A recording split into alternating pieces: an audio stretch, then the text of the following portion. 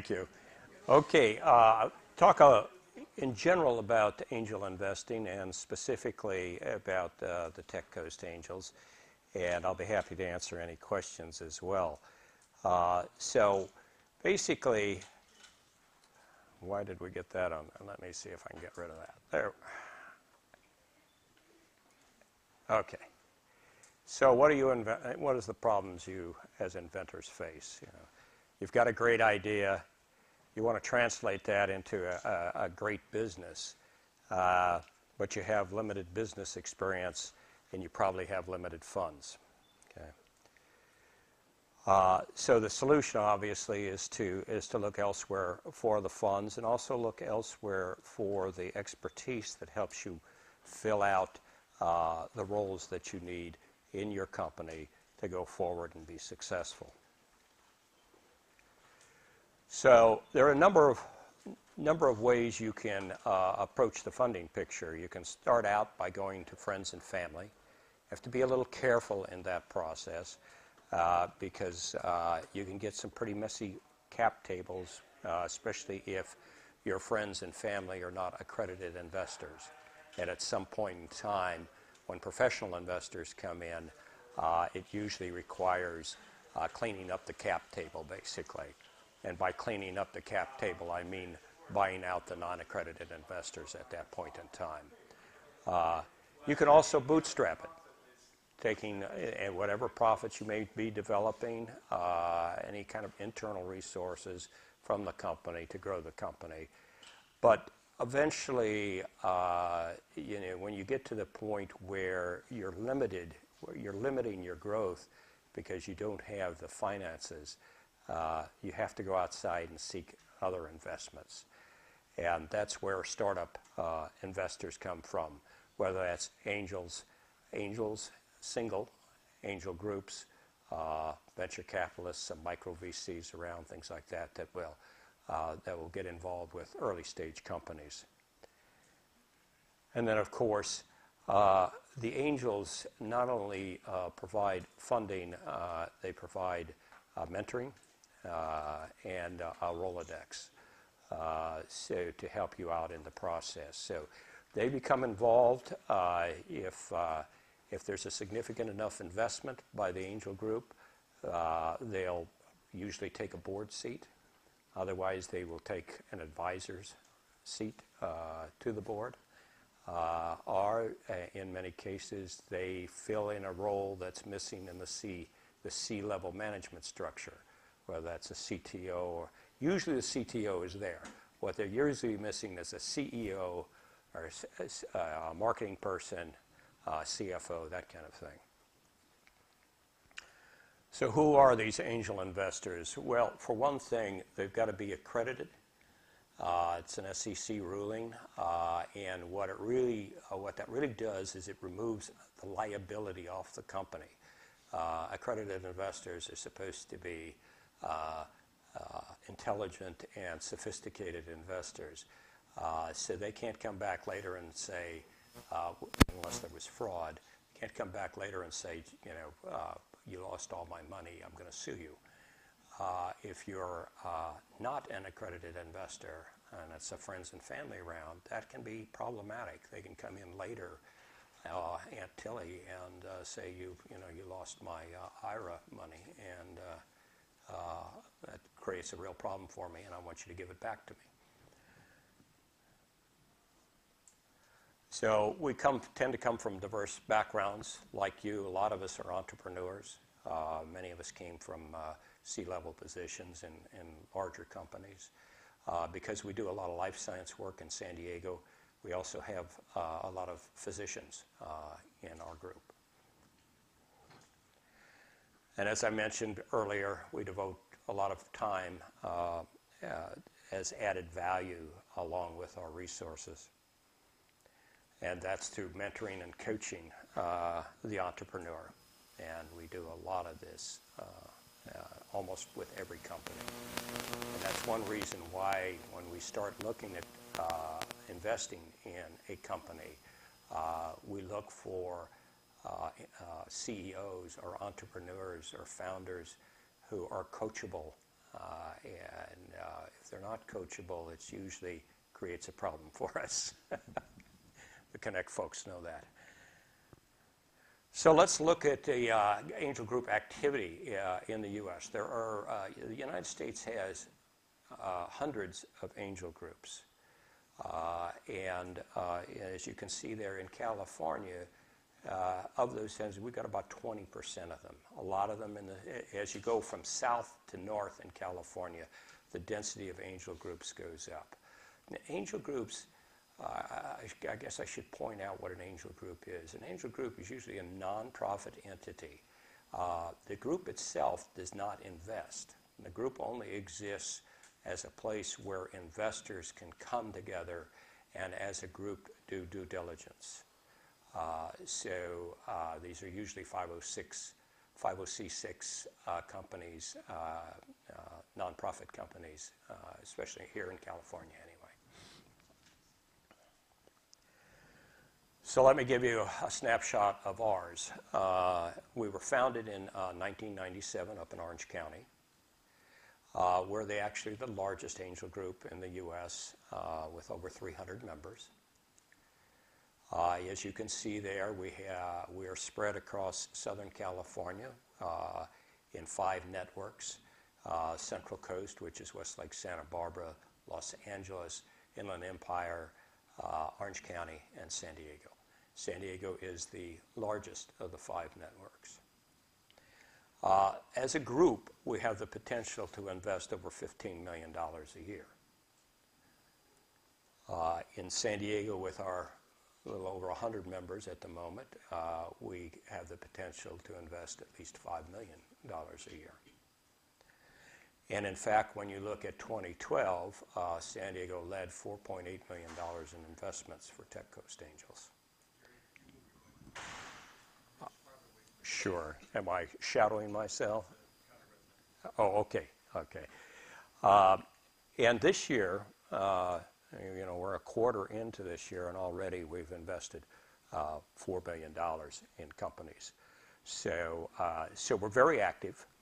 And when I took over, one of my goals was for us to become more active, and quicker about it.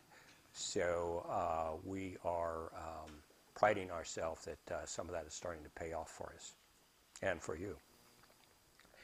And if you look back over the years since the founding of Tech Coast Angels, its members have put in $119 million. So let's look at the spectrum of startup investments just to place ourselves in the right position. Here's a plot. On one side, I have annual growth rate. Okay, these are things that professional investors look at. How fast is your company expected to grow? How big is your company going to be in 5 years? Okay, and given those two numbers, then we can determine whether you are in an investable part of this spectrum of all startups. Because on the one side, 90% of all startups in any given year are lifestyle companies. And lifestyle companies can be very, very good for the founder, but they're not something that a professional investor would get involved with because investors like to get their money back at some time. And investors are simply donors until we have a liquidity event, an exit. So we're kind of hard-nosed about that. So where we start to play is in these middle market firms. These are the groups, these are the companies that are growing 20 to 50% a year with revenue projections up to $50 billion in 5 years. That represents about 10% of what you see out there. And these companies get most of their funding either through bootstrapping or through professional investors like angels. And then finally, in the rarefied atmosphere of less than 1% of all startups in any given year are the high potential firms. That's 50 million plus in a 5-year projection, over 50% growth rate per year. So those are the entrepreneurial firms, and that's where we're interested, and that's where also venture capital starts playing an interest. So what do we want to see in a startup?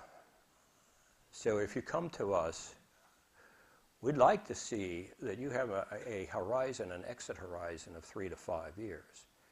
It didn't used to be that way, and in fact, and for that kind of horizon, we are looking at companies that aren't going to need hundreds of millions of dollars, because those companies are going to require VC funding, and when a VC gets involved, the exits go way out in time. So we would like to see a company that could get to an exit on angel funding alone, and that's maybe multiple rounds of angel funding. We'd like to see a 30 or 40% return on investment per year. We'd love to see an experienced management team. The angels, any professional investor looks at two things. They look at the primary two things. They look at the product, and they look at the management team. And so it's the jockey and the horse, and most professional investors put much more emphasis on the jockey than they do on the horse. Per year. 30 to 40% ROI per year, yeah. You're looking for a 10x in. Well, yeah. Averaged over that period of lifetime of the company. Okay, not that every year you have to show that. Going back to lifestyle is if you have a restaurant, a single restaurant, if you have a dry cleaning establishment, that kind of thing. Makes a very good living for the person that owns the company, but it's not a growth. You know, they've got one, and even more than that, they don't want to take any risk. They got a good thing going, so why should they risk growing if it's profitable for them as owners? Yes.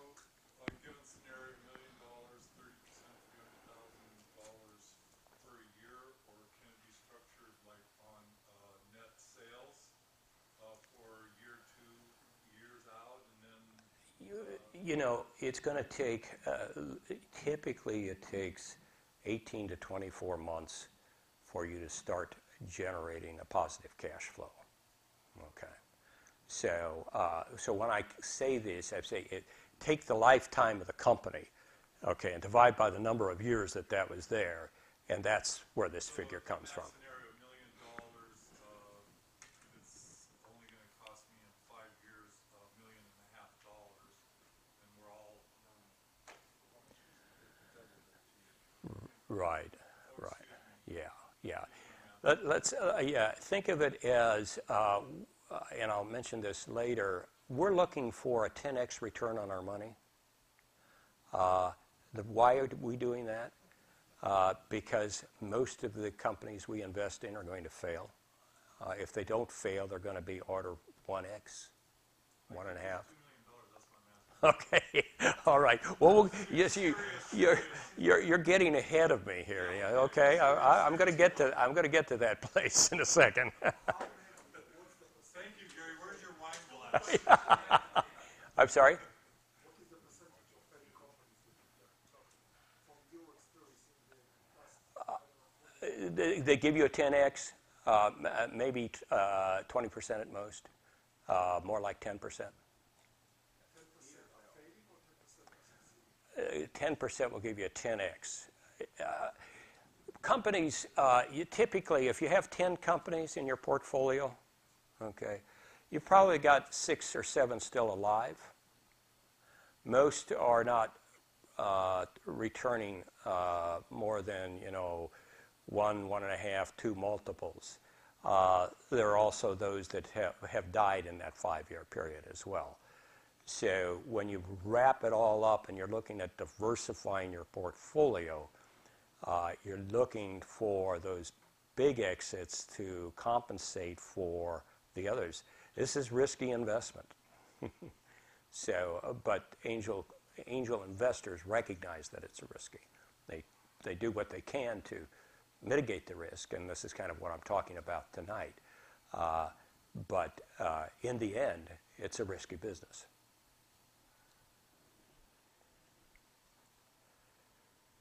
As I've said before, ongoing relationship with the management. So what's a typical angel deal? This is nationwide. This is from the HALO report. This comes out of Silicon Valley Bank and the Angel Resource Institute. They do this on a quarterly basis. So you can go online and type in HALO and you'll find this report. Okay, what you see here is the median pre-money valuation for a first round investment is $2.5 million. Median pre-money. Okay, and the median single round investment is on the order of $700,000.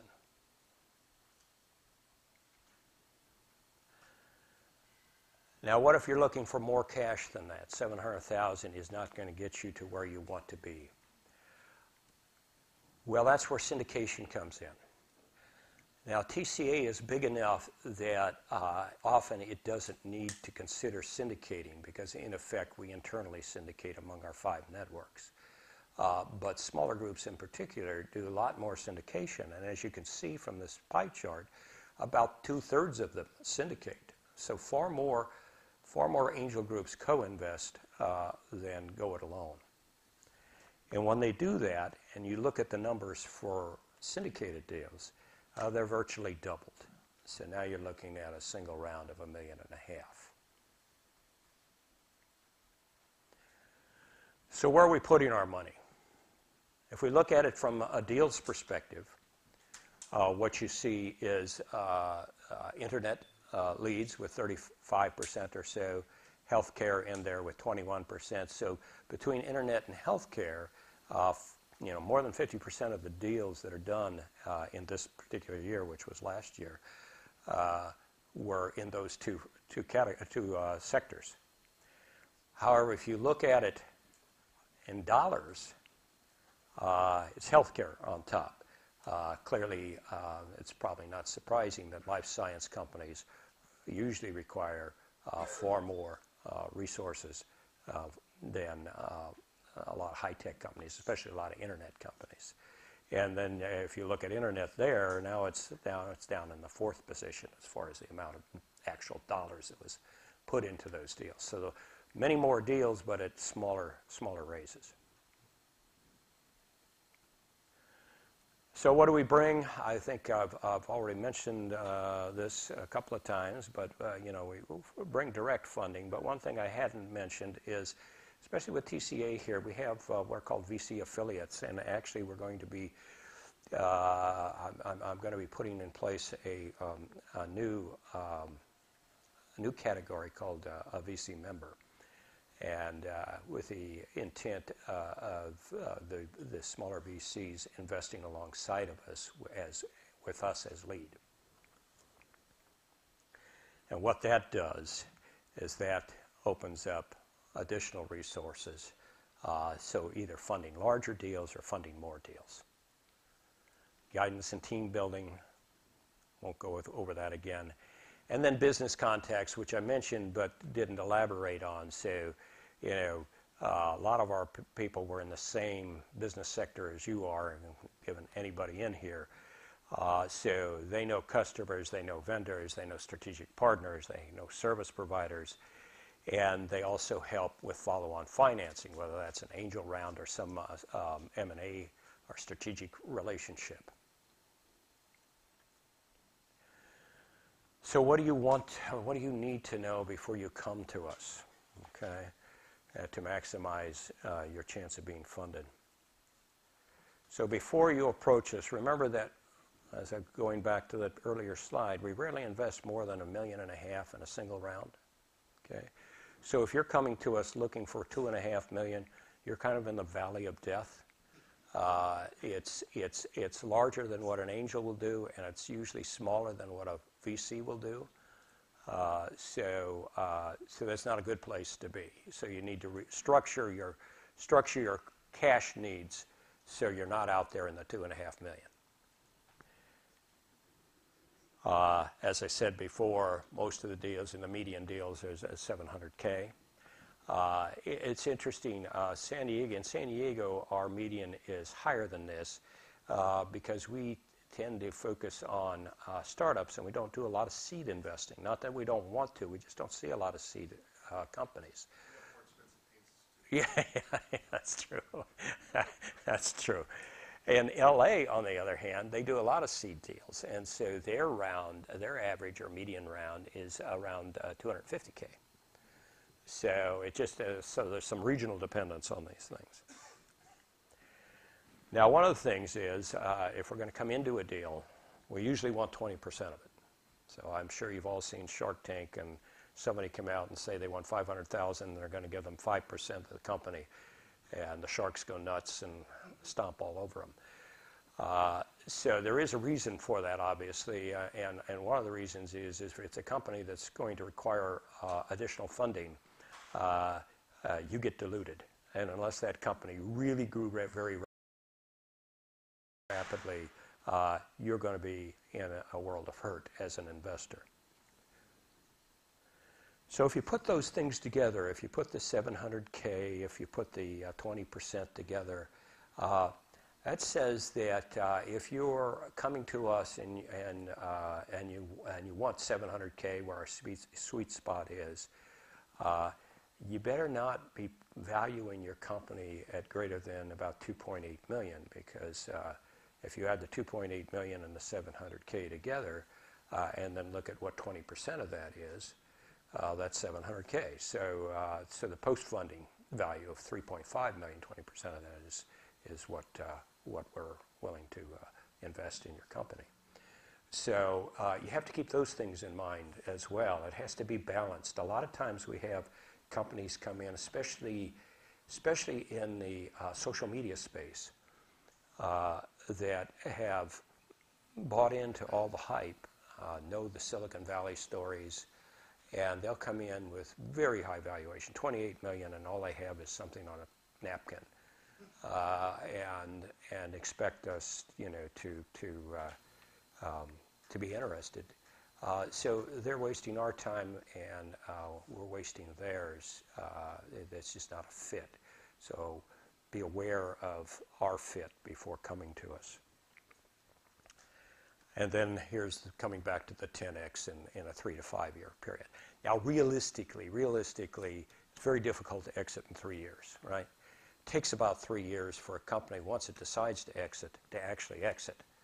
So what is that saying? That says when you start looking for money and when you put your business plan together, we're now requiring you to provide us your path to exit, so that you've thought it through, and how, potential acquirers, potential M&A firms that will support you in that process, so that we know that you know that this is important. So, coming to us, what is that like? Well, you'll go through a pre-screening process first, and if you get through that that pre-screening process occurs once a month, and there's 2 ways that can happen. We can just look at your slide deck and your executive summary, or we'll invite you in, and we invite in 5 companies on the high-tech side, and we invite in, I think it's around 5 companies on the life science side as well, and you get 12 minutes to present in pre-screen, and you get 12 minutes of Q&A, and then you go away, and we decide on who will actually go to the screening. We've increased the number of companies we screen a month to 5 from our 4. I know that's not a great increase, but it's helping with some of our backlog. And when you come to screening, you'll have 12 minutes to present. You'll have 12 minutes of Q&A, and then you'll leave the room for 12 minutes while the members caucus. And what the members are caucusing about is they're going through all the things they like about your deal, and they go through all the concerns they have about your deal. And then the membership is asked whether they're interested in pursuing it further. So when you come in and come back into the room as a company, we're going to give you feedback, and hopefully it'll be useful feedback that that will serve you well. And if we have a number of members that are interested in pursuing this further, that same day you will go to a post screen and you will spend 2 hours in a deeper dive with us into your company. If in that 2-hour process we come up with a deal lead, one of our members that's willing to lead the deal, and sufficient interest that we think we can get it funded, we'll go into due diligence. Once that triggers, our goal is to get a signed term sheet between you and us in 30 days. Okay, from screening to signed term sheet in 30 days. That's about the same order as the due diligence process itself. Once we have a signed term sheet, then we can start collecting checks from members. And the attorneys can finish all the paperwork that has to be done. So we're probably looking at another 30 days for the attorneys to get the paperwork in and for us to collect the checks. So it used to be not too long ago, a couple of years back with TCA, it could take months and months to complete a deal. And one of the things I really stressed is I want quick turndowns if it's going to be a turndown, and I want them as quick as we can funded if we're going to fund the company without sacrificing the due diligence process. So we're still going to go through the full-blown due diligence, but the way we've solved that problem is I hired staff, and now have 2.5 FTEs, and a bunch of trainees. We call them trainees, but they come from Rady School of Management. They come from San Diego State, and a lot of them are postdoc. So they've got a lot more education than I do. So that has helped a lot. And so having those resources, when you're a volunteer organization and you're relying on your members to do all of the tasks that you would normally want to do in a company, things don't always work smoothly, and they're not repeatable, and they're not consistent. So having staff really has made a big difference in being able to get money to you if we're interested in funding you. So when you come to us and you've got that 12 minutes, and I'm sure you know 12 minutes goes very fast when you're up trying to talk about your product. We want it to be fruitful for both of us. So I'm going to give a few little hints. First of all, of course, it's a no-brainer that you want to have a effectively organized presentation, and you want to have to practice that presentation to deliver it. And you need to avoid some common mistakes, which I'll go through in a second. And if you do that, if you have a clear, organized, effective presentation, and you avoid some of the common mistakes that we see, you're probably in the top 5% of our presenters at that point.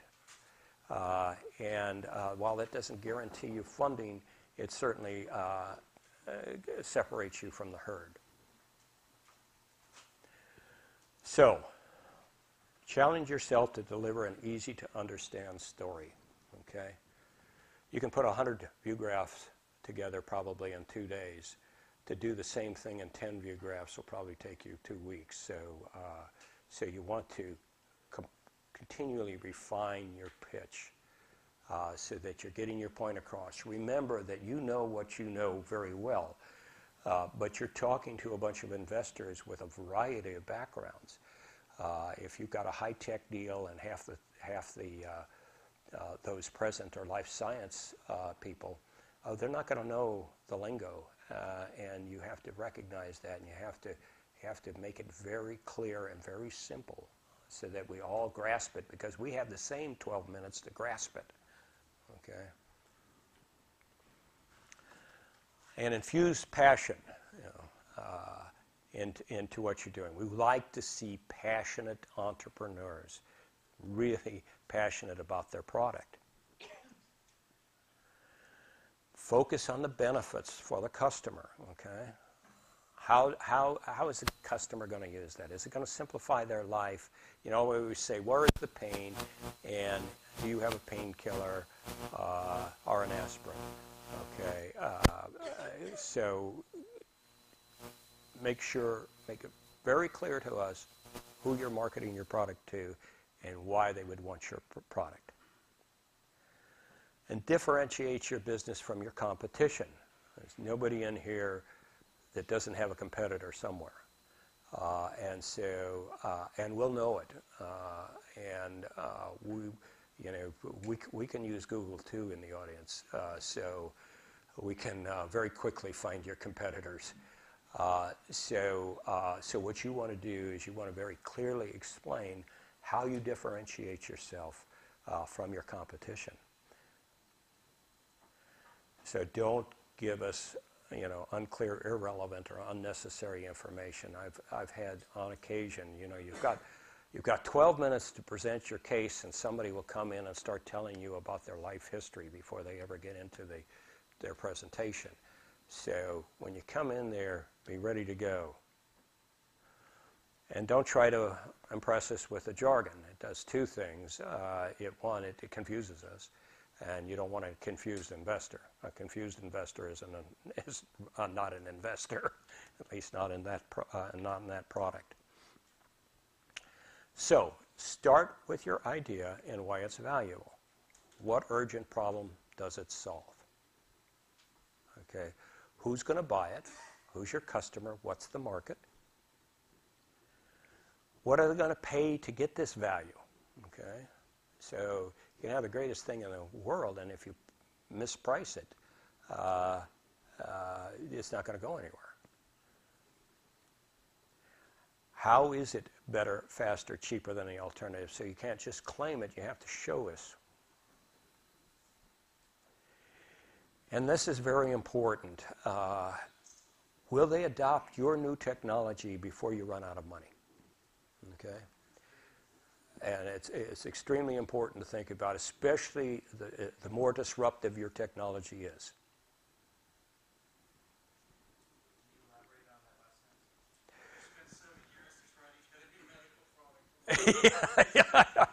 We just had a talk on that.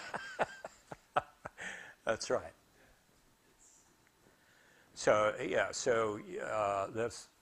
so you have to think about that. How you know, and this gets all about the marketing of your product and how you're going to get customer recognition. So what are good ideas? Well, you know, clearly the next big thing in whatever market sector you're in. For example, a new killer app, a disruptive technology. You know, desktop computers came along and disrupted the computer industry significantly. Another product that came through that was a convergence of new technologies, of computer and a phone to become a smartphone, another area. And then a novel new application of an existing technology, and what I'm showing right there is a bungee cord. And up until this company came along, bungee cords just went up and down vertically. They've changed it to horizontal and started launching skateboarders and snowboarders and things like that. Yes? When you mentioned like a killer app, going back to your chart earlier when you were saying these are the fields that you invest in, an app, would that be considered mobile technology or software technology? Well, and it's changing so rapidly.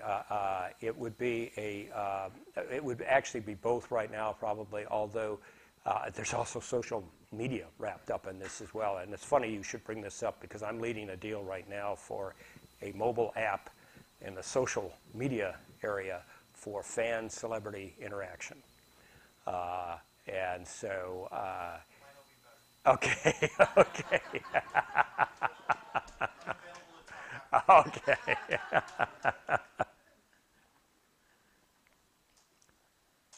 Is your idea fundable? Okay. So if you, if you've got a product and you're a startup and you're going after a market space, that market space has got to be really large for you to be considered a growth company, because you're not going to gain 50% of a market. Okay? You're going to hopefully gain a few percent of a market.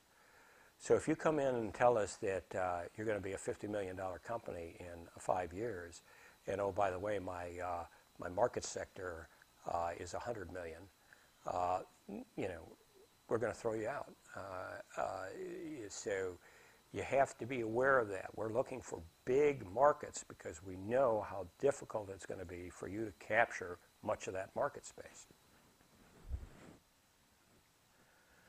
Proprietary technology are other strong barriers to entry. There's two things. If you don't have proprietary technology or strong barriers to entry, you better be running really fast.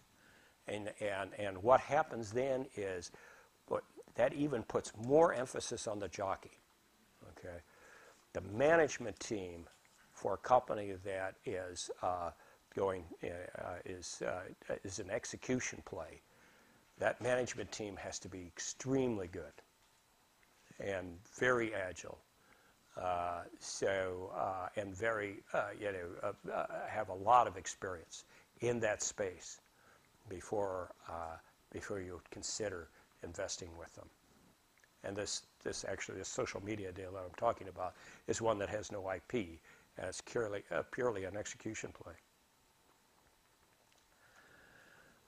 So do you have you're going to have a large market, but do you have a well-articulated strategy for capturing part of that large market? Okay, so that's also things we're looking for. And then as I said, an exit. This is becoming more and more important to investors, is what's the exit going to be? It used to be, the process was friends and family, angel investing, VC, IPO. That all kind of fell apart. That kind of Sarbanes-Oxley and NASDAQ costs and things like that kind of disrupted that path. And so today, what we're looking at primarily is companies that can be acquired. And does anybody know what the typical size of a company is that gets acquired? We hear about the big ones, right? But the average size of a company is 20 million. 20 million. Yeah.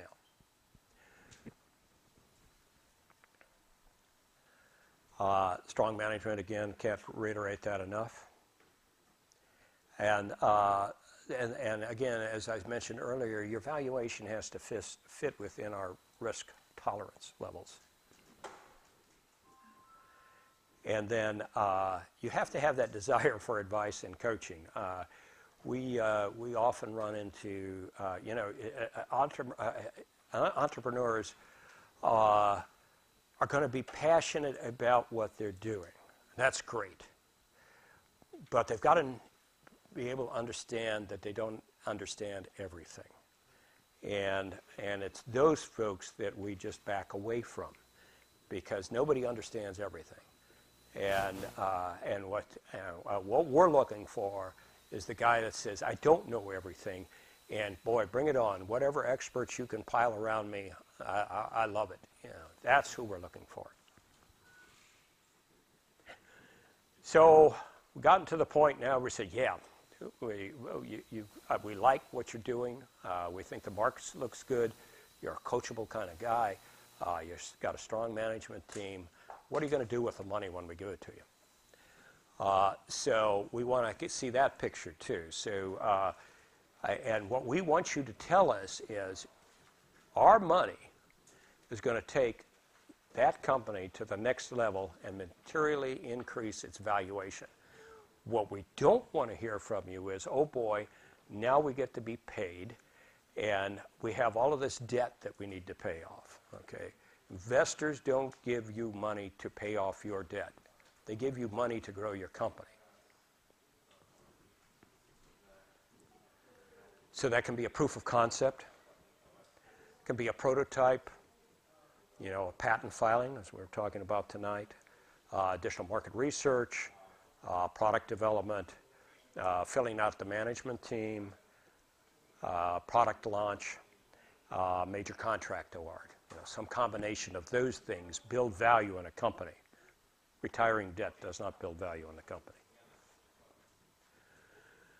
So follow-on funding, early money, that is our money, must be used for growth because the next round of funding is going to dilute us.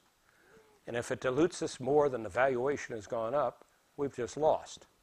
So we're looking for you to grow that company.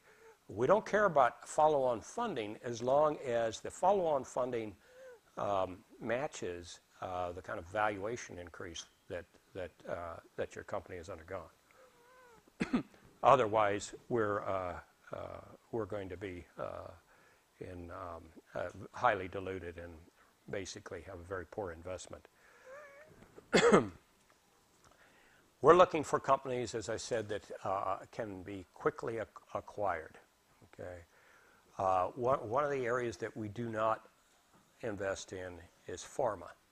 And, the angels have the saying, angels don't do drugs. And the reason we don't do drugs is because of the enormous amount of money required and the enormous length of time required to get approval.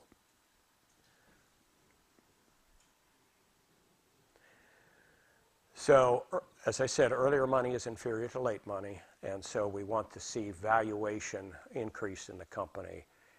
And that's why we take a big ownership stake up front, because we know we're likely to get diluted. So if we start out with 20%, we may end up with 5%. Okay, but now if the company's growing by a factor of 4, we can sort of tread water. We'd like to see it grow faster. Okay. So avoid the deal killers. I can't tell you how many times a company comes in and you say, well, tell us about your competition. They go, oh, we don't have any. There's no competition in our area. I must remain president, founderitis. There are two types of CEOs. There's a CEO that runs the company up to about a $50 million level, and that's called a founder. And then there's the CEO after that point. Those people are called managers, and because the company becomes much more complex.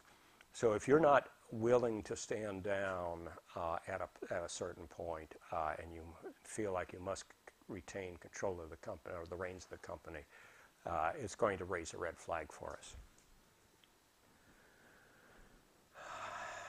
Don't come in and say this is our evaluation, take it or leave it. Because it'll be a very short meeting. Don't ever come in and say, all I need is your money. Okay. If we build it, they will come. You don't really have a plan. I can't explain the technology to you in simple terms. It's just too complicated. We get this especially in the high-tech area. I'm sorry, you don't have the background to understand this. Well, everything is explainable. And what that tells us is you don't know your space well enough to be able to explain it in simple terms. We don't own the IP. That can be okay depending on how the licensing is structured. Okay, so that's one of those. As long as you show us how the licensing works and we accept the way you've got it, we're okay with that. This is what I mentioned earlier. We want your money to. Now we've been living on $20K a year, and now finally we can do a $200K a year salary for the managers. No, that's not going to happen. You're still going to be at $50K at most because us paying your salary does not grow the company.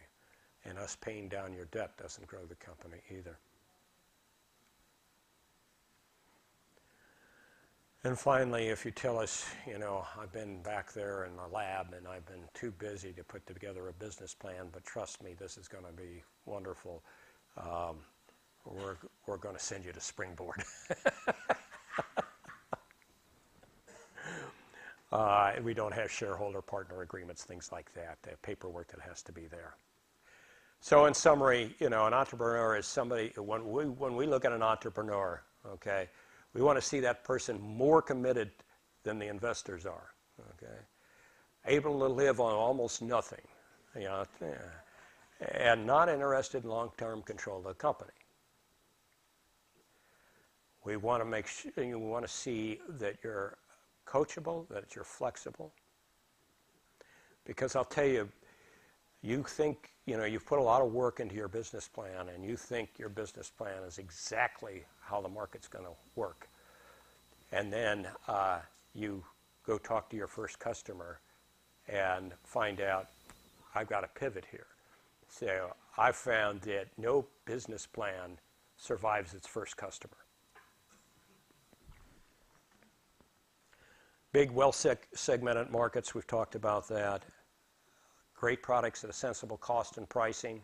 If you've got to have the gross margins, okay? So because you go from your cost to the wholesale cost to the retail cost. If at the end of that process your product cost might be great, might be better than everything else out there, but if it costs 10 times what everything else out there costs, it's not going to be bought. And then we want to be assured that the funds that we're giving you transform the company. And then, of course, we'd like to see an early exit as well. So we're going to listen to your presentations. We're going to challenge your strategy, and don't be offended by that. Part of that challenge often is just trying to understand your company and your plan. We're going to conduct due diligence. We're going to negotiate the investment terms. And then if all goes well and we get a signed term sheet, we'll write the checks that fund your growth.